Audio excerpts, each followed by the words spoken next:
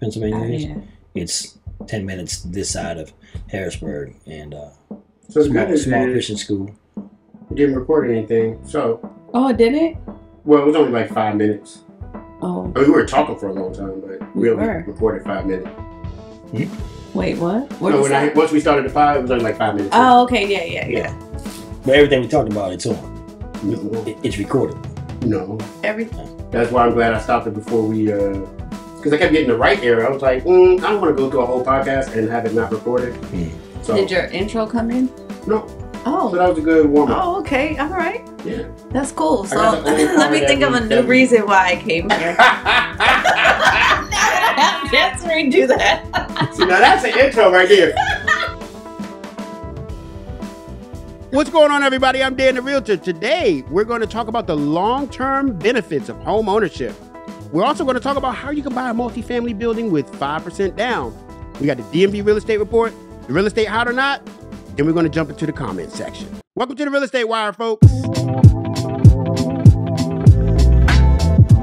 What's going on, everybody? I'm Dan the Realtor. Coach Marcus, what's up, y'all? And today we got a special guest. We got Valiesha, the real estate dream catcher. What's going on, Valiesha? Hey, woo, good. How are you? I'm gonna put some applause in there for y'all. So for y'all that's just listening, we did like a whole 10 minutes and we didn't record anything. So tell us a little bit about your business, Valiesha. You're DMV, you're Arizona, you all over the country. You dodging the winters, right? You flying south like a bird. What's the JC line? We don't know the JC line. You don't know the Jay-Z line. You don't know the JC line. You right, I don't. But I ain't trying to rap it either. Tell us a little bit about your business, Valiesha. Sure. Let me kind of clean up what he just said. I am a snowbird to a degree. Snowbirds, right? That's what a term is called. Got it. I service clients in Arizona as well as the DMV. I typically, service relocation clients. That's my niche. Most of the time it's military, but I don't strictly work with military. All price points. I do service as well. Mm-hmm. But as far as coast to coast, I definitely just started that as a way to escape the cold. My family's there. That's home for me. So I was able to get my license and help out where I'm needed. And So you was born in Arizona. I wasn't born there, but I was raised there. I went to school there. I was born in Dallas. But raised there. That's everybody. Where Beyonce from? She from Dallas? She's from Houston. Houston. Yeah. That's different. It's different. Houston. Totally different. That's different than Dallas. Yep. You hear my accent? Don't tell nobody that. Don't say that to Don't nobody. say that. I guess it's like saying Manassas and like. It is not the Forestville. same. That's like saying Baltimore and DMV. Oh, don't say that. Oh, Oh, I'm really? sorry. Don't say that. Nope. So My Baltimore, the Baltimore, Bro, DMV, Bro. It's not and the DMV. Houston and Dallas thing is similar? No, I'm just saying it's not Oh. the same. it's not the same. Okay. It's not the same. Y'all Baltimore folks is not DMV. No diss to Houston. I'm just saying it's not the same. Yeah. Baltimore and Houston is a bad comparison. I agree with you. Agreed. I'll take that. So let's get into the first real estate topic. Unpacking the long-term benefits of home ownership. So reading an article from Keeping Current Matters talks about if you're thinking about buying a home soon, higher mortgage rates and rising prices and ongoing affordability costs concerns may cause you to wonder if buying a home right now still makes sense. While those factors are important, there's more to consider. You should think about the long-term benefits of home ownership. Think about this. If you know people who bought a house 5, 10, or even 30 years ago, you're probably going to have a hard time finding someone who regrets their decision. Why is that? The reason is tied to home values that grow over time. So there's a chart. I'm going to throw it on YouTube. If you're listening on the pod, I'm going to explain it to you. If you look at the percent of change in home prices, you can see that the average home price grew just over 57% nationwide over a 5-year period. Now, I think we should also add that 2 of those years was the pandemic, which we had like ridiculous home price growth. But Correct. still, that's amazing. Mm-hmm. Your growth. So if you wait for housing prices to come down, It's not. And I think the financial part of it is when you ask someone about that's owned their home for a long time, and you ask them about like what was the benefit of you buying a home, in 1993 or 1983 or whenever they purchased it, the first thing that I think that they'll talk about is the stability and them having a place for their family and all the things that happen and the kids were raised and the schools and all. They'll talk about all the different families they met and the connection. But then quickly after that, they'll probably think about, unless you bring it up, they might say, oh, I did make a lot of money when I sold it to, whatever. And there's so many benefits. I don't know. I definitely believe that the benefits outweigh the negatives. And I don't see any negative but some people could probably come up with some, but I don't see any negative of owning a home. Yeah. Especially when I think about those things I just touched on, but also I'm not throwing my money away. In my mind, it's like me throwing my money away or giving it to a landlord, which is in my mind throwing my money away. There's a benefit to it. Yeah. But I agree. Recently, I was just thinking about how not only when you sell a home, but also just being able to tap in when it comes to like taking out equity. Mm-hmm. Like a lot of times I talk to people who are looking to purchase and they're like, what is equity? Like, what is that? But it's like literally what happens when people think of the American dream, like putting your kids through school. You may not have to sell your house to get that money, but you can tap in, take that money out. Sure. And invest somewhere else, invest into your kids, invest into another business. Like, it's just things that I feel like we have to educate people more about. And that's one of the benefits. You don't have to sell. Keep your house. Yeah. Stay in it. Pull sure. the money out. Work it. Do it. It's a tool. So. Yeah. I mean, I think it also comes down to who you listen to, I was talking to Nick Bush about, building our businesses, and we were masterminding about some things we working on, and we realized, I had the realization that I built my business up to a particular point, like the pinnacle, like, oh, I want to make this amount of money. I started off as a nurse, right? So I worked as a nurse in a hospital for 10 years. I had my LPN. I did psych work. Then I did med surg. I did ER. I did traumatic brain, all that stuff. And I was like, okay, well, I'm making, this amount of money, and it was dope. But then I was like, I want to make more money. So then I made a plan to make more money. But then I got to that point, and I was just kind of like, oh, crap, what's next, right? And one thing I realized was that I had gotten to a point where, beyond where my dad had gotten, right? And I was like, oh, okay, I'm where my making more than my pops did. Like, cool, right? But then I was like, all right, now what? Right? Mm-hmm. So I think it's about, like, who you listen to, who you see in a position where you want to be. Because if you're like, yo, I'm just going to rent because my mama rent, my grandma rent, everybody know rent. Mm-hmm. I don't want to buy no house. Like my grandma, she never owned. My grandmother literally said, I never bought a house because I didn't want to have no 30-year mortgage. And my grandmother died at 97 years old. Yeah. She could have had 3 mortgages. Man, that's crazy. I just found out my great aunt, she has lived in her property for, as long as I've been alive.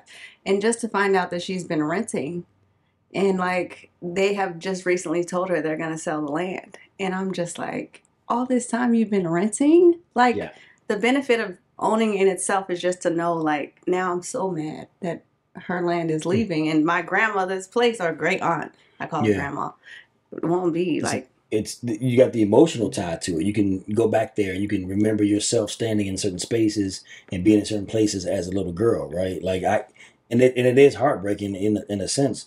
And I part of when I do my seminars, like I bring up a chart, and I might send it to you so you can post it. But it talks about, like, if you have a certain amount that you pay each month in rent, and then there's 10 years, 20 years, 30 years, you'll see like how much this amount for this amount of years ends up you spending $240,000 or $720,000 if you rent for 30 years. Like that, you own that. Like, but that's how much you gave to somebody else. Yeah. Like, and I'm like, there's no. That's what I said. There's no way that the benefit of renting outweighs the benefit of ownership. I feel like right now, though, we have to make it make sense. And I get why people are hesitant, because before, and when I think my great aunt may have had the opportunity, her price for actually purchasing versus what she paid in rent was probably going to be less. Right now, I think a lot of my clients are at a standstill because the price of actually having a mortgage has been more than what it would actually cost for renting. So they only look at that and they don't necessarily see all of the benefits, but you have to make it make sense for you. For sure. I mean, and that's a good point. I think one thing we talk about a lot is expectations, right? And so some of my clients are the same way, where it's like, oh, well, you know, I want this. And I'm like, well, but you can't afford that. Right. Here's what you can afford. And so the expectations are, well, you can buy something for more than you're renting, but what's that money get you? How realistic are you? And then how much are we, you know, as a people willing to take a step back for half a second? That part. And I think that's the main point too that I have to make to a lot of my clients. Like, focus on the real goal and the mission. If your real end goal is to be a homeowner because you know the benefits and you know in the end this to be what is going to be like something you want to flip or something you want to take equity out of, like maybe you have to sit back a little bit and take a home that may not have 4 bedrooms. Maybe you'll take that 3 bedroom, but you want to be a homeowner because you know the benefits versus right now, 4 bedrooms, I can't afford them and I'm going to be house broke or house poor. You know, you just really have to hone in on why. And I think sometimes people lose sight of that. So I agree. That's a bar. I think, like, you know, to personalize it, obviously, but I'm driving, what I got right now? I got 3 cars, all of them over 20 years old. I could go out right now and buy, you know, a Q8. I could buy a Benz, right? And look cool, look good. I'd be flossing. I'm little too. I get out of a big body, people be like, whoa, right? But I don't care about that. Why? Because my long-term plan is to go in there and buy the joint cash. I'm not financing anything. I'm going to drop 100 and get it, right? But people look at me now, you know, they're like, yo, why don't you get your wife a car? Well, my wife has a car. We got 3 cars, right? Well, why don't you get a new car? Well, why would I do that? It doesn't make sense for me right now because my goal is to continue to buy real estate. And I want my DTI to look a certain way. So flossing with cars, you know, I know people that got better cars and they got no real estate. And I'm like, yo, when we really look at their portfolio, it's like, you got a lot of cars and a lot of notes, but you don't got no real estate in there. So you're financing, like, it's backwards. You're financing a depreciating asset as opposed to financing an appreciating asset. So that's how we move backwards. That's called hustling backwards, when we're putting our liabilities before our assets so that we can look good in front of people who we don't even know. Right. I heard you know, that term about the Joneses and keeping up with the Joneses. The Joneses broke. When the Joneses broke too, they just broke in a different way. Yeah, the Joneses DTI is crazy. Yeah, because they're trying to keep up with, you know, the Bezos or whoever. Right. You know what I mean? So like when they think we're like, oh, I'm still at a deficit. So and it's crazy. Like especially black folk, we love labels, man. We love signs and labels. We like, and I like labels too. I like a nice Balenciaga, you know what I'm saying? I like stuff that don't got labels on it, but that's fancy. Like a nice polo that nobody knows is a polo. I like Target. Yeah, and don't get it twisted. I mean, I'm the real estate dream catcher, so if you want to get your mansion and you're in the position to do that, I'm here for it. Well, that's not what we're saying. For sure. Yeah, of course. Like, look, I think that we gotta put the cart before the horse, right? And that's right. We gotta put the cart before the horse, which is get your real estate first, because like that just makes sense. Drive a beater for 10 years, right? And pile up on real estate so that we can get to the point where we're not dependent on Social Security, so that we're not dependent on mom and them, so that we're not dependent on Medicare and Medicaid. Right. You know, these types of things are long-term wealth strategies, goals, not just, oh, it's too expensive right now, I'm going to go ahead and rent because I don't want to have to fix the refrigerator if it breaks. Yeah. And that mentality comes, it ends up here because it's fed from a source that's probably in the same position of just renting. Like, I'm telling you to do this because this is what I'm doing in a sense.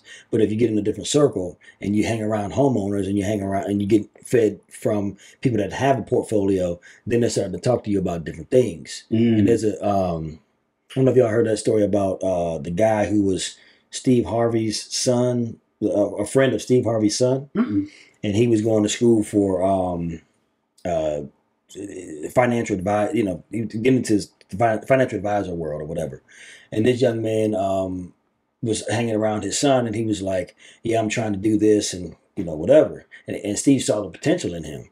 And then when he started, like, he graduated and he got his certifications and all the things, Steve said, all right, I'm going to give you a shot. And he gave him a shot, and he ended up turning a like $500,000 investment into a couple $1 billion investment for Steve, or hundreds of $1 million. It was some stupid number, but the thing was, had he been hanging around a different circle, he never would have gotten that opportunity to not only take care of one of the most famous men in the world, but also this young man that got an experience of a lifetime that he can actually talk and pour that into other young men. And I just think, who you're around, if they pour the right things into you, you'll be able to like grow, and then you grow so that you can help somebody else grow. Yeah, definitely passionate about that mindset piece, because that's, like you said, it comes from somewhere. And a lot of people I know just think about it, just as you said, renting has been all they know. And all they do is look at the numbers for what it is versus mortgage. But I like that a lot. Mindset matters. Yeah, for sure. And, renting is great. Yeah. If you're a landlord. Here it comes. Yeah. Speaking of landlords, let's talk about how you can buy a multi-family building. Did you like that segue, bro? I knew it was coming. That's right. Trying to get better and better and better, bro. It was a good one, though. With 5% down, what you got for us in the Coach's Corner, Coach? Yes, sir. So as a potential homeowner, you can buy what we call a multi-family property, which has more than one unit, one door, one utility meter, right? So 4 units, you can buy up to 4 units and put down 3.5% through an FHA loan. But that means you have to live in one of the units and you can rent out the other 3. Okay. FHA right now is the only lending vehicle that allows you to do that with only 3.5% down. Conventional loans, which are backed by Fannie Mae and Freddie Mac, currently require anywhere from 15 to 25% if you want to get up to like a 4-unit property. Most people don't have that 15 to 25%, especially a first-time buyer. So conventional loans have a great advantage sometimes, credit scores and mortgage insurance and things like that. As of November 18th, conventional is saying, okay, we don't require 15 or 25% any longer. We're going to allow you to put down 5%. So FHA is an option with 3.5% down, occupy 1 unit, rent out the other 3. November 18th, conventional says put down 5%, occupy 1 unit, rent out the other 3, and then you can develop a real estate portfolio. So now those 3 other people can essentially pay the mortgage on the entire building should you rent it out the proper way. This is the introductory step into what we call house hacking. So you can go from the 4 unit, then the 3 unit, then the 2 unit, and then the 1 unit. And after, let's say, 8 to 10 years, you end up with 10 doors, owning a single family home, and all of your other renters essentially are paying for your buildings and your single family home. You can also do 4, 4, 4, 4. Like, you can just keep going, right? You can buy 4 units, end up to another 4 unit, end up to another 4 unit. You could, right? But another quick story is I got a client that, I've had some people that have tried to do that, and it sometimes can end up being like mortgage fraud, because you're really not. You're just working the guidelines. You have to live in one? Yeah. Okay. This program live in one. Right, there you go. That those air quotes get you in trouble sometimes. The comments made by Valiesha Johnson. Hers and hers alone. But you gotta legitimately show that you are like living in the property. But I was talking to King James. He was like, "Yo, all you gotta do is maybe I shouldn't say that. I'm not gonna drop that one on y'all. Send me a direct message and I'll tell you the hack for that one." But if you're living in, let me ask you this: if you're doing because this is what I did to get my first building. I did owner occupied.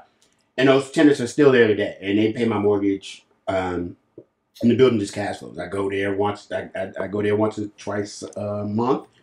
I got cameras in the joint. You know what I'm saying? So it works. It's dope. It's what you probably want to do if you're trying to build up a real estate portfolio. Yeah. So you're saying that if I do 4, then I go into another 4, owner occupy the other 4. You can't do 4 and then do another 4. I mean, you can, but you just might have get arrested. Is there a timeline? You just got to make it make sense. So, right? You have to make it make sense, right? But like realistically, think about it. If I'm saying, okay, I'm gonna buy a 4-unit property and I'm gonna live in one, and then in 14 months, minimum, let's say 12 months, but let's say 14, 16, 18 months, whatever, you buy another 4-unit building, and I'm going to live in that property. Yeah. Okay, like it makes sense, and if you're able to prove it, and you're adhering to the guidelines. But not then it like works. After 1 month, I'm going to go live Absolutely in this not. building instead. Because what you just did is put yourself in a position where you could go to jail. You got to have some delayed gratification. I mean, I lived in mine for like a year-ish. Yeah. So Don't look at me. Yeah. I lived in mine for a year. I lived in my investment property as well. Mm-hmm. Yep. That's what you should do. Yeah, you buy it, occupy, then after a while, rent it, and then move on. And that's powerful, bro. So let's say, for example, let's use some numbers for the people in the cheap seats. Let's say 700,000, right? Average apartment building here in DC. You ain't getting nothing less than 700. That's decent for a 4-unit building. Okay. Times 5. I'm just using easy math. 35,000. Closing costs, another 15,000. 15, 35. What's that? 50,000 that you got to come up with. You can get closing cost credit from the seller. So let's go back to 35,000. Mm-hmm. So you can get a $700,000 building for $35,000. How much would one of those units probably rent for? Let's call it.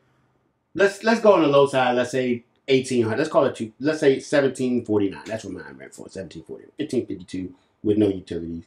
1,749, but it depends on the neighborhood. So let's just call it $1,700. Right. So okay. what's the mortgage on times 4, what's that? 45 something.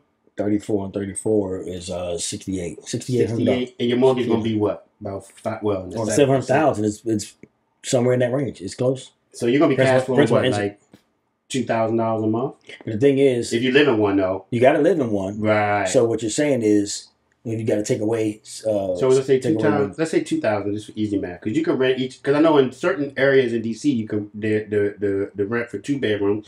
You want to get a 2-bedroom.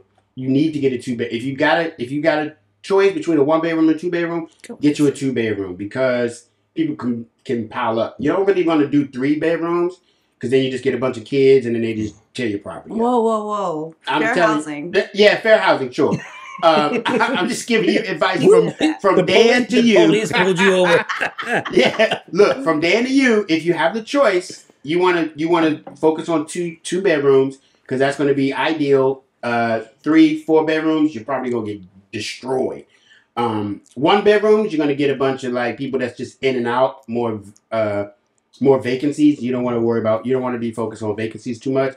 2 bedrooms is a sweet spot. Let's say $2,000 a month. Okay. 2 times 3 is 6,000. Your mortgage is gonna be how much? Let's say your mortgage is $6,500. So you're gonna cash flow $500 while you're living in it. But remember, you're not paying any mortgage because the rent from the other 3 is gonna pay. And this is a long-term investment. And you're still gonna have the building. Yeah. It's gonna go up in value. And say, as everyone says, they're waiting to refinance. Say that happens. Then you drop your rate down from whatever it is to whatever it'll be. Look at the end goal. Yep. So at least it's paying for itself. Mm-hmm. And you have an investment property that hopefully is going to continue to build equity. Like, you really just have to look at the end goal. Yeah. And I've had this conversation over the past couple of weeks that I really had to kind of not shift my thinking, but shift my approach to the conversation because I understand there are a lot of people who are interest rate driven. That they lock in on that rate. And I say, look at the payment, right? So the payment is okay. But then here's the thing. As an investor, if you end up with a 6% interest rate versus an 8% interest rate, you're paying more interest throughout the year, right? At the end of every year, you're getting a 1098. So as an investor, wise investors don't really think about the interest rate. The ones that I know, they look at like, what is my profit? What do my margins look like? Like what am I saving? That type of thing. But at the end of the year, you get a 1098. So if a 1098 with 6% is going to be lower than a 1098 with 8%. What's a 1098 for the people in the 1098 is the statement you get from the lender every year that says how much interest you paid. And you can take that document and send it in when you file your taxes. It reduces your tax amount. Am I getting a 1098? Are you? Yeah. You should. Yeah, because you pay a mortgage. Interest, yeah, you pay a mortgage interest. Okay. Yeah. I probably do. I just send it to my bookkeeper. Outside of just writing off the interest, where else are you going to live in DC rent free? Like, basically, you're living rent free if you're making the extra $500, which may not seem like a lot, but you also are not paying rent, so you're saving on that. Yeah. It's like, okay, where else is your landlord going to let you live rent free? No, for a little while. Not a bit. Then the sheriff gonna come and kill you out. Yeah, so you gotta flip the script, man. Yeah. I mean, if you renting is cool only when you're receiving rents. Paying rent, if you're listening to this podcast, you already hip. So yeah, let's get into the DMV real estate market report. Mm-hmm. I change the name of it every time. Every single sometimes week. it's DMV real estate report, sometimes it's DMV market report, sometimes it's the market area DMV report, sometimes. So today is going to be the greater DC area market report.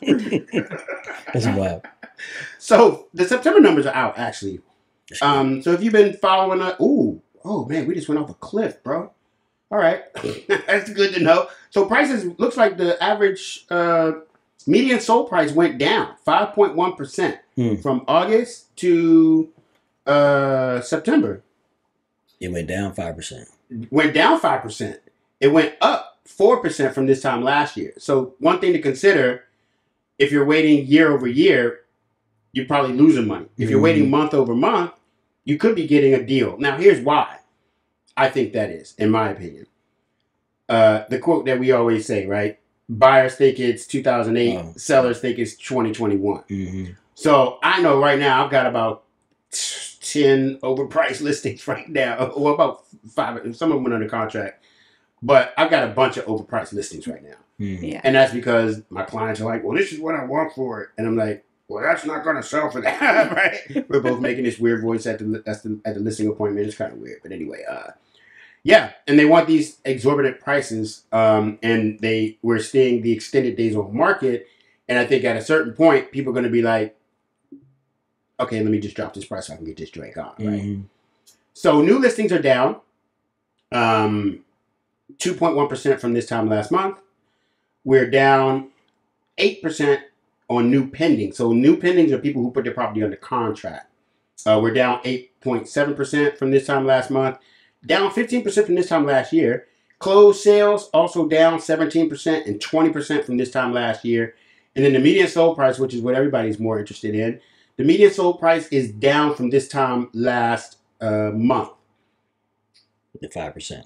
5.1%, and it's still up from this time last year. So the price went up 4% from this time last year. So price is still going up year over year, and month over month it's going down, which I think is kind of seasonal. It tends to happen around when school starts. When school starts, people come off their vacations towards like this. So we'll see if this is basically getting back to normal, because this is kind of like how it used to be. Yeah, what's normal now? We're still trying to figure out our y'all realtors create the normal. I have this. Why are you always saying y'all realtors? Because I'm always right. Okay. I mean, we create it, but we also, like Dan said, we have clients. They are the ones that are not movable at times. Yeah. They want what they want. But I wanted to know, though, at that 5%, what is it now? What's the actual number so they can know?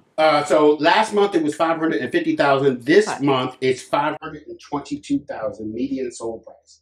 So it's down 5%, so 30,000, almost 30. 30. Am I right? 30,000. Okay. Homes sitting on the market a little bit longer, or people just want to hurry up and get aggressive and get rid of the property, so they drop the price. In that negotiation, I get it. And October's numbers might look the same because of where the rates have gone. So we'll see. We'll see next month what October looked like.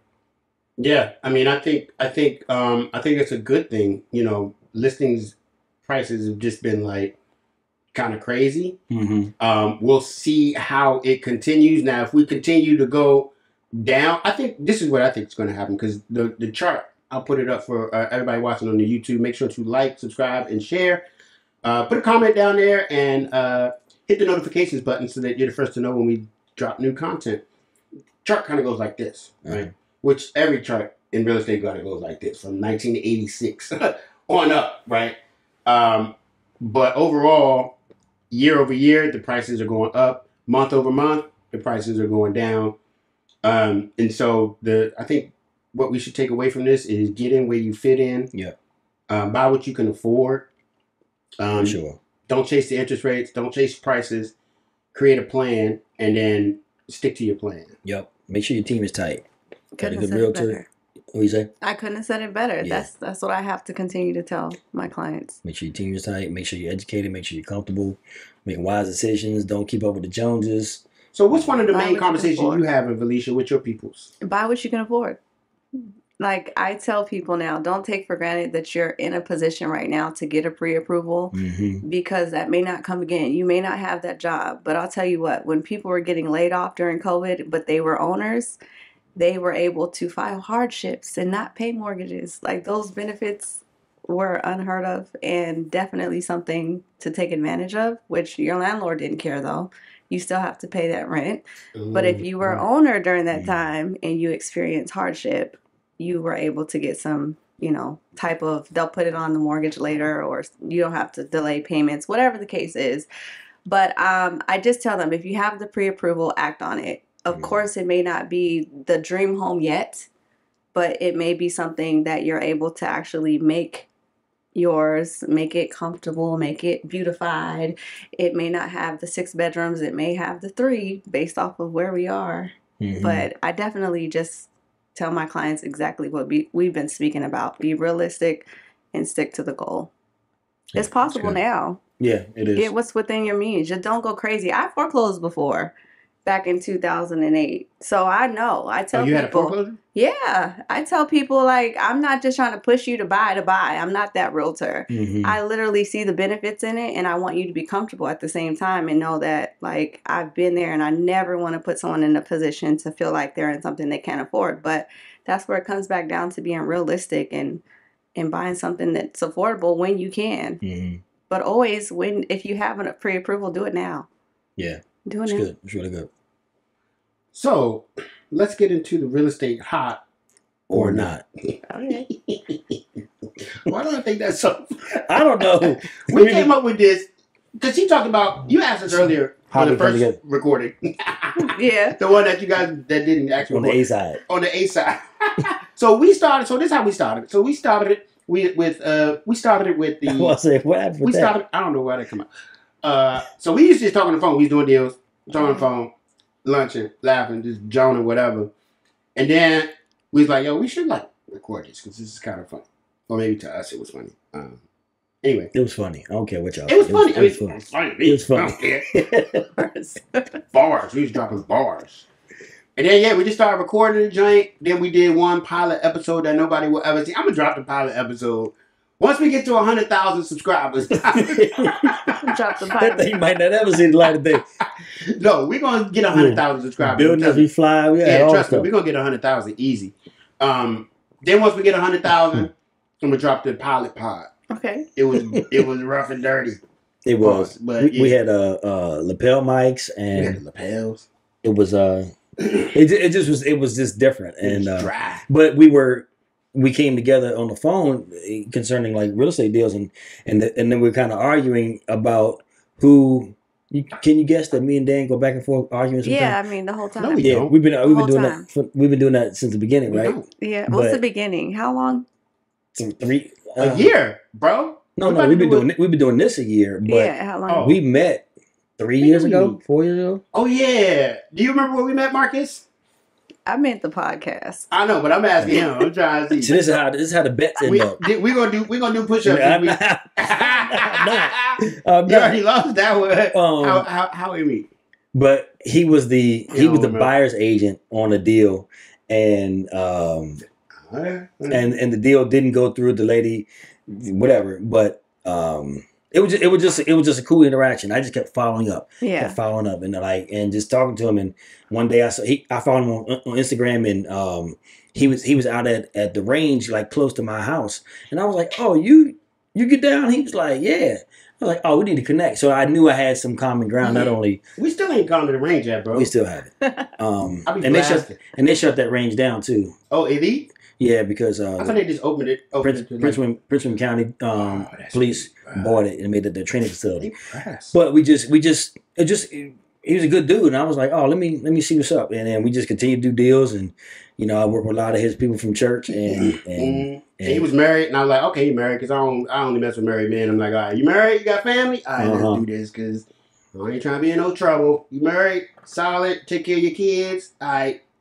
Good enough for me. That's like 3 check boxes for friendship for me. You Yeah. married? You take care of your kids? You solid? I bet. Like, So it's just been yeah, that. let's It's been talk. that. And then you just said, okay, we're going to talk because we like to talk to each other. So let's make a podcast. Yeah, because I mean, I don't know if you noticed this or not, but I like to talk a lot. So, I did. and I know you were talking about your She said your scholastic aptitudes. I also dropped out of college and didn't do that good in high school, mainly because I used to just sit around and talk all day, and everybody was like, "You can't talk." I'm like, why can't we talk? I got a mouth. Why can't you can't tell me I can't talk? You were talking while the professor was trying to talk. Well, I was talking with the professor. Oh, They yeah, just yeah. didn't want to talk back to That's me. not gonna work. Okay. Yeah, like let's have They a want you to conversation. listen. Well, the thing that I learned later in life is I learned best through conversation, like talking about the topic.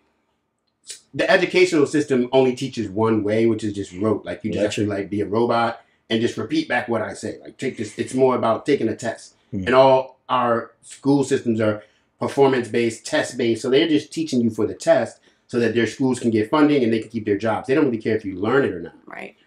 There's other ways. A lot of people don't really learn that way. Some people, like me, I need to learn having a conversation about the topic. Some people can just read it. Some people need to write it down a lot. Like there's different ways that people learn. There's different types of intelligence. There's social intelligence, interpersonal intelligence. There's tactical intelligence. Some people need to like actually like mechanics, stuff like that. They need to pick. They learn best, right? Yeah. Schools only teach one way. So when you don't fit into that mold, they label you. They say you're a bad kid, or you're talkative, or you're disruptive. Especially for black men, right? They're like, oh, you're disruptive, or you need to get out. It's just like, bruh, right? So are you telling me that that they labeled you? Well, they started labeling very early, right? All the girls were labeled talented and gifted because women tend to be more they'll sit down and their handwriting's nice and they'll be quiet and they'll listen. Where the dudes, we're like, well, because boys are just active. Like we want to run, we want to fight, we want to play. So let's figure out a way to teach young boys where they can fight and run around and still learn and not be labeled as hyperactive, ADHD. Then they try to give them drugs, right? And it's just like, and then all the other people who are just sitting down quiet and writing, then they're labeled talented and gifted. So from elementary school all the way up to junior high school and high school, they put you on this track and they call you talented and gifted. Well, if you grow up your whole life being called talented and gifted, you're going to believe that. And if you grew up your whole life thinking that you're the bad, hyperactive kid, you're going to believe that. And so that's how they put you on these tracks like early on. He is smarter than he looks. Like I he was said bringing it. Yeah. Like you said the first time. What are you going to say? He is bringing it back to track to the reason he started this podcast was because this is his form of learning. He thinks best to be able to educate clients and those who want to know about real estate. That's what I got from it, right? It's fun, you know? It's fun. It's his way. It inspired him based off of how he learns. I like that. And I get to meet people and talk to, like, how many people we've met? Like, just, Tons. You know, we get to, especially when, you know, smoking cigars or not, or just drinking, you know, just having a conversation, talking about what we know and then sharing it with people. Yeah. He was like, that would be dope. It's dope, man. And making it make sense. Like, we're not talking above people's head. Like, we don't talk about people's heads, man. We just, like, break it down, you know, in a way. For the people in the cheap seats, the reason I always talk about people in the cheap seats because I'm in the cheap seats. So Marcus, if he says, I'm like, wait, what's that, right? Because I'm like, I want to know. And I feel like if you have a question, probably 10,000 other people got the same question. And so it's always good to ask questions. If you got questions, make sure to put your questions in the comment section below. He working on those segues. He does good. Yes. What's going on with the real estate hot or not, Coach? All right. A few would you rather. You know that game, Would You Rather? Mm-hmm. All right. Yep. You know the hot or not, or one got to go? Okay. All right. Yep. Would you rather be locked for a week in a room that's overly bright or a room that's totally dark? Dang. You mean like blackout dark? Or like pitch black dark or overly bright? I guess I'll take the dark room. I'm taking the dark room as well. Me too, because I can't. I'm looking at that light and I'm just already like, no. Because here's the Give thing. me the dark. Too bright of a light, you're going to close your eyes anyway. You can't, like, you're just going to have this orange, whatever, like, from the light coming through your eyes. When you close your eyeyes, what do you see? Is it dark? Oh my God. What do you see? Here we go. I'm not going there with you. No, I want to know. Is it black? Because when I close my eyes, it's brown. It depends on the exterior light because I see red right now. Red? Yeah. You see? What do you see, Marcus? The kind of brownish red when you close your eyes. Every time, like no matter where I how am, much light. it's always brown. Like even if it's like bright outside or dark outside, I always see brown. Okay. Because you got brown eyelids. Oh. Dun, dun, dun, dun. All right. Next question. All right. Next. Would you rather have to hunt and gather all of your food or eat McDonald's for every meal?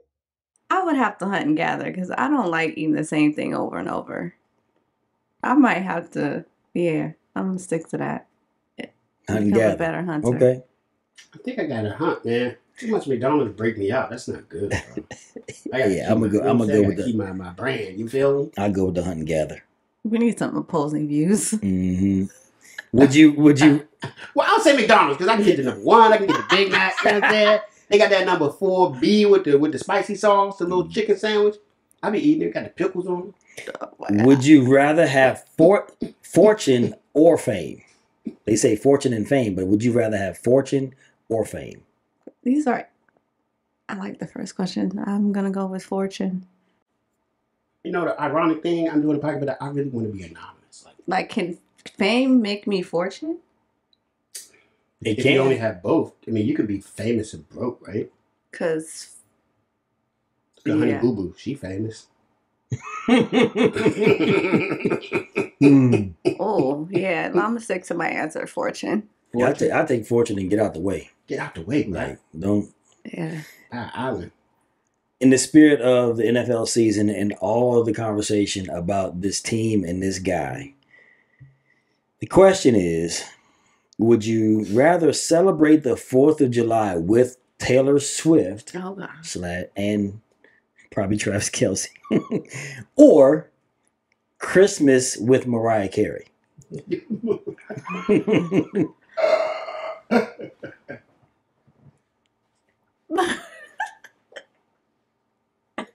Do you make these questions up? No, I don't. This ain't me because I would never.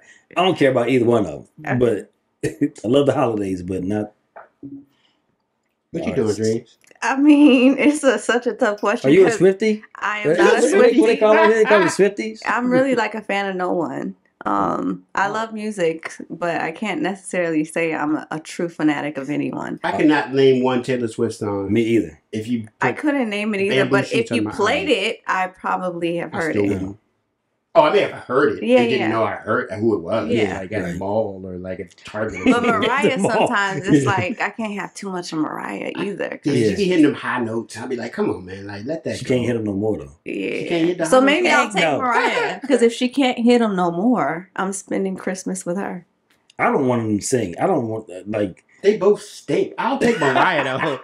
Just because I feel like she would be entertaining. Because she's such a bougie diva that would be fun for me. That would? Yeah, just to that would get on my nerves, bro. I would probably just cut Taylor Swift's bangs in her sleep, and so I can't be around her for Thanksgiving. She always wears those little. Never mind, it's a female thing. Never mind. Right, let's keep going. I'd hang out at the 4th of July with my wife likes Taylor Swift, but because Mariah Carey, I can't do it. Really?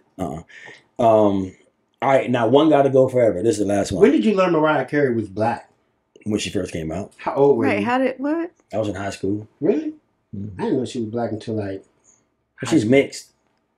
So what do you mean? What did you think she was? I thought she was white. Oh, straight white? Yeah, I thought she was like straight white. Okay. When I first saw her and listened to her, I was like, oh, I thought she might have been white, but... She did something with Boys and Men, right? That Boys and Men joint? That was like her second or third album. I think that's when I found out she was black. Oh. Yeah, I'm late to the sauce. If you listen to Bob, I grew up very religious, so I didn't listen to none of the music. And then I was like, I mean, I didn't either, but I didn't think you knew she was black. I knew she was mixed. You knew she was mixed? No. Definitely knew she was white, but I knew she was mixed. I'm late to the game. One got to go.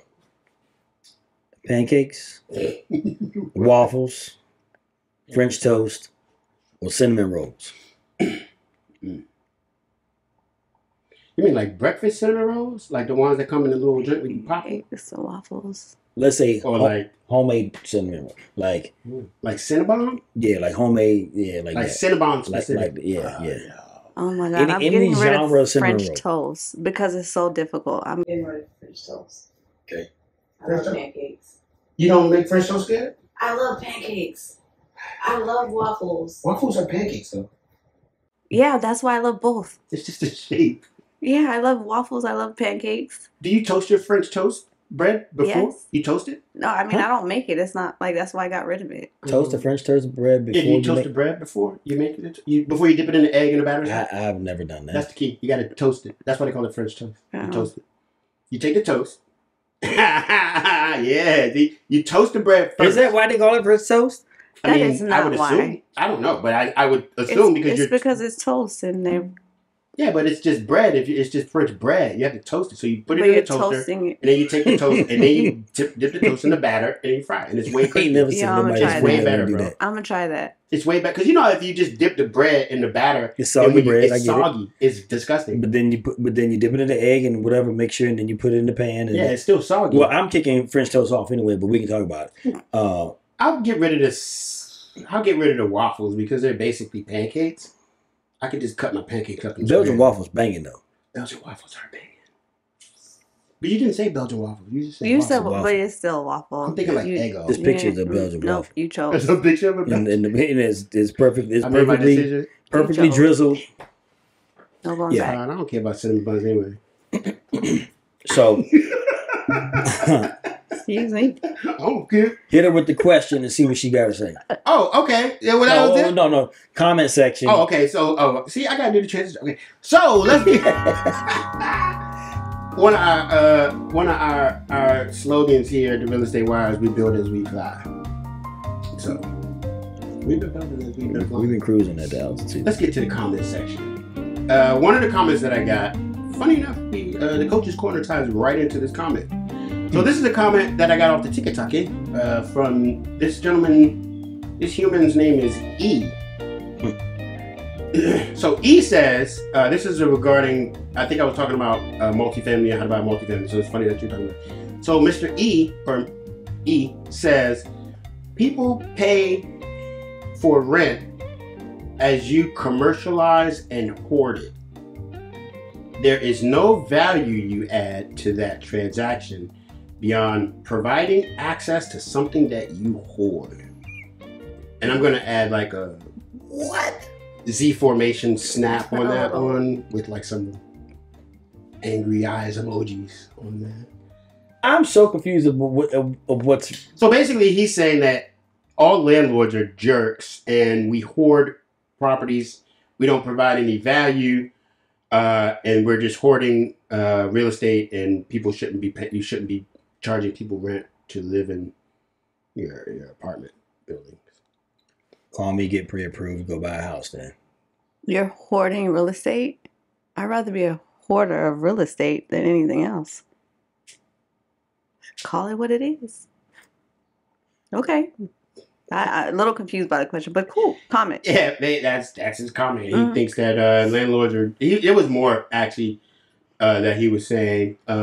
He said, you are a net negative to society, hurting those in your community. He's talking to you directly, Dad. You are disappointing. Well, he's talking to He's mad at you. Yeah, maybe. He don't know me. I mean, he can come find me. He's talking to you. He's talking to basically all landlords. He's saying this about landlords. He's talking to you. Yeah, he may be talking to me, but he doesn't really know me. So why are you renting, honey? He's squaring up. He sounds like a renter. So stop. I'm assuming he's renting. Let me continue. So he says, you're hurting those in your community. Damn. You are disappointing people. You should be helping people. Dan, you should be helping people. Yeah, I'm hurting people. He said, what else did he say? This is personal. Oh, he said, tell yourself that at the end of the day, but you provide no value to the underlying commodity. You provide no access to things that you hoard. What else did he say? This is one of his tenants. That's one of my tenants. Right. Has to be his personal. Paying my mortgage. He said, bruh, look at yourself. You can't even give a good retort. You have a non-intersectional Econ 101 POV. And then I said, don't threaten me with a good time. See, he's mad. Yeah. He didn't like what you said. Whatever your initial video was about, he commented. He didn't like your response, and then he started going personal. So yeah, it sounds like a lot of back and forth. That's why Coach don't get on. I can't. I leave it to him. I don't get on there and talk about, like, you want to argue. But I mean, I think, yeah, okay. I guess you'd have to see the whole context because it's over my head. Yeah, basically the context is landlords are evil in his eyes. Are you evil landlord? I am Are you evil. not? I am Are you evil. not providing any benefit to your They tenants? don't have a place Let's to talk stay. about that. They don't have Landlords, not only do you need to buy properties, but you should actually provide benefits to your tenants. Make sure that the environment is going to be an environment that they're happy in because they're paying your mortgage. Do. Bars. That's a fact. I think a lot of times landlords get lazy and they don't realize that an unhappy tenant is not a good thing. No. You got to make those repairs. So, yeah, back to the buying a multifamily with 5%. Mm-hmm. You ain't just going to, like, just get the cash flow. It's not... I think that concept of passive income is kind of a misnomer. Because it ain't passive, bro. Yeah. But you would think that would go without saying. But now that this person has brought it up, we have to say that. You still have to upkeep. Mm-hmm. You still have to maintain. You are a landlord now. Mm-hmm. So there are going to be certain things. So that $500 we said as a positive might become a negative. You might cut even. And that's why I said basically you're living rent free because you do have to put back to your property at times. So hopefully you do. You have to maintain your asset. You have to maintain, you got to get your oil changed in your car. You got to cut your grass in your house. Yeah. I mean, I think DC charges like $150 a month just to haul your trash away. Yeah. So we're not just saying buy and sit and just collect. Like you become a real landlord, a responsible landlord. Hopefully. Yeah. And I mean, you have to consider yourself as an asset manager, right? Mm-hmm. And so I think a lot of these types of people, like this gentleman here, they have a negative view of landlords because they have probably seen landlords who are trash, who don't care about their tenants. Maybe he's paying the mortgage of somebody who doesn't fix up the unit that he's renting. And so he has a negative view of it. And so I get it. But, I know a lot of people who take care, you take care of your tenants, and I take care of my tenants. I don't just be out there just letting them live in trash because it is destroying my asset. And I got to one day either pass it on or sell it. And we can't do that if it's dilapidated and they call it DCRA on us, But you're also talking about you're taking care of people. There's still people, right? I mean, like, you got to take care of them, It's kids living there and things like that. It's families. So. Where are your investment properties at, James? I only have one right now. I have Southern Maryland. That's because I started out in a property where I lived the right way. And then I turned it into an investment property. But I am looking into doing more as far as flipping. And that's something I've always wanted to do. So you into flipping? No, I want to. You like the idea so I work with the investors and I kind of get what they're doing at this point. But the key thing for me is just working with good partners when it comes to contractors. And that's kind of been my hold up and hesitation. The same things that, average person has to deal with finding a good contractor, we as realtors have to deal with because it's hard out here. Definitely have to find a good contractor. Contractors, man. I've heard so many I had a couple nightmares. I had a guy, I think he was on drugs or something, man. I'm just like, bruh. So one thing I will say is make sure you get good recommendations. If you're looking for contractors, they should be like active, right? So if you see a contractor, be like, yo, what are you working on right now? Like, and then just go to their site and see what they're doing, right? Check them out. Check out their response time. See if they're actually responding. See if they're actually like tech savvy. Like, don't, just writing stuff on a napkin and all that. No, they need to be tech savvy. What type of platform are you using? How do you send your invoices? Those type of things. And they call the people that they've done projects with. Like, yo, who was the last dude you did a project for? And they call that person. How were they? How responsible were they? Did they leave? What about their project times? I've done 2 flips. I didn't like the experience, quite honestly. I don't think it's my bad, per se.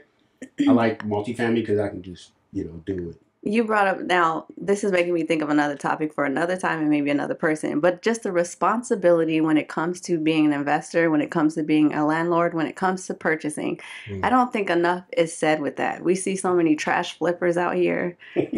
I'm just like tired of it. I'm sure the clients are tired of it. Like we just talked about, just being landlords, like we speak of these things about real estate and make it look bright, glorious. It's such a great thing to do, which it is. But there's a lot of responsibility, and sometimes people are lacking in that side. And I think maybe we should bring some awareness there. That's fact. That's good. Yeah. I mean, I think, just jumping in, like, I think probably the best way to do it, from my experience, is to partner with somebody who's got years in the game, right? And jump in. Like if you say, "Hey, Dan, I want to get into flipping because I get a lot of people. I got $10,000. I want to flip." Well, you need a little bit more than that, right? But what you can do is partner with somebody with experience, right?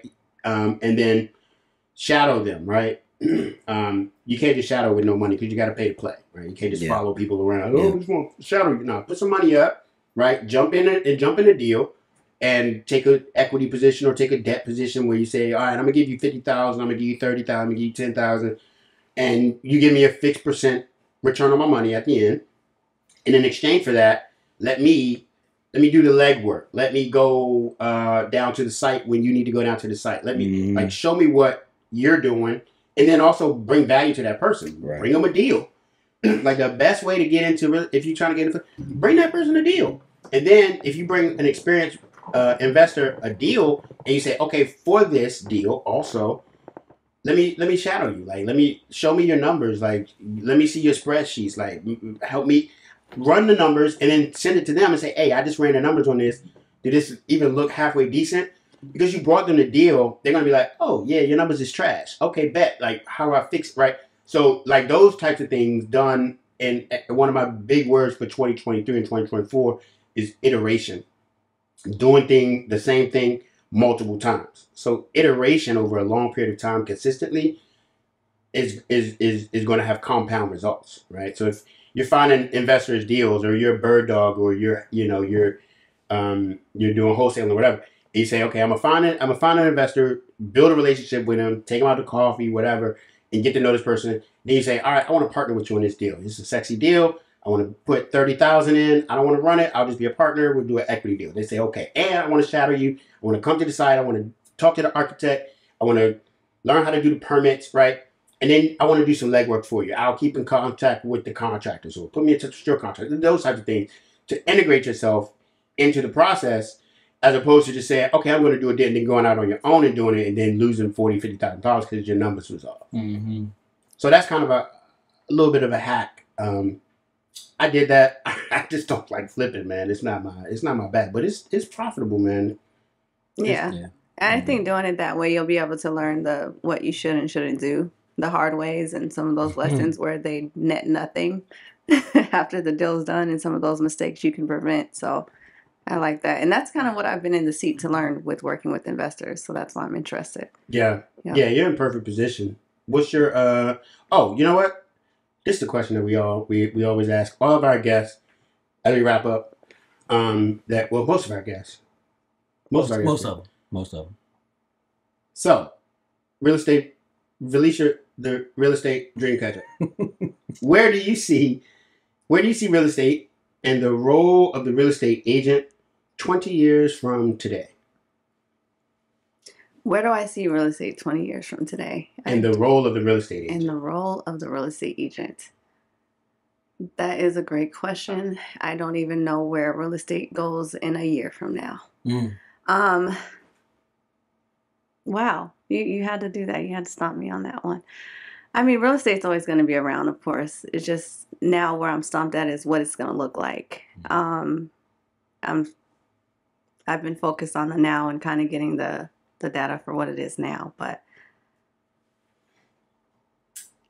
it's a good question. I think I'm stumped a little bit for that, but the role of the real estate agent I feel like won't change. A lot of times I see automations coming into play, but I'm still with that old school mentality that you still need that personableness of someone to actually like show you the home, the ins and outs of the home. Because it's one thing, like I do a lot of showing, like not necessarily me showing, but I have a lot of showing partners, but they can't replace me because they're not looking the same way I may. But there's technology now where a lot of people are saying it's going to replace agents. But I just see key factors where strong agents will remain. A lot of technology is going to be coming into play. I think that a lot of showing agents will be replaced because they'll have more homes where you can just do electronic access to it.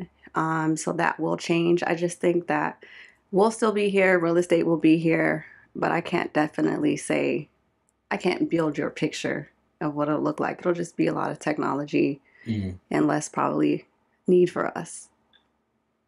Yeah. Tech integrated, easier for agents that are tech savvy, that are staying up with the trends, that understand AI. Yeah, that's a picture right there. Yeah. Yeah. It's consistent with what we've been hearing from other realtors that we're going to need y'all. You know, I say we as a consumer because I'm not a realtor. So, you know, there's things that I know I can negotiate a deal, but I can't do it like y'all. And I don't, and the consumer who knows less than me actually can't do it. I don't care how many YouTube videos you watch or how much you study, you know, or look at and get advice from other people. Unless you have a really good realtor, you're at a disadvantage. It's just the same as not having a lawyer in the courrough. You know, like you get a digital one. Yeah, what you say? You could get a digital one, but it ain't the same. It's not the same, and you're more than likely to lose out and not understand so many things. So, yeah, I think your assessment is spot on. So thank you for. We'll see. Yeah. Yeah. Awesome. Hit me in 20 years. Dreams. Valiesha, the real estate dream catcher. Thank you so much for jumping on. We really appreciate you. We've been trying to catch you, man, in between flights. Hey, you got me. For all of y'all watching, we really appreciate you for jumping on. If you're watching on YouTube, make sure to like, subscribe, and share this content with anybody that you might think is dope. Hit the notifications button so that you're the first to know when we drop new content. Where can they find you at, Coach? At Mortgage Coach Marcus on social media, Instagram specifically, and at Fields Mortgage Group. And where can they find you at, Dreams? At the Real Estate Dream Catcher. Pretty much every form of social media. Awesome. And I'm Dan Wheeler Sells Homes on all platforms. Thank you guys so much for jumping on. All of us here at the Real Estate Wire podcast. We are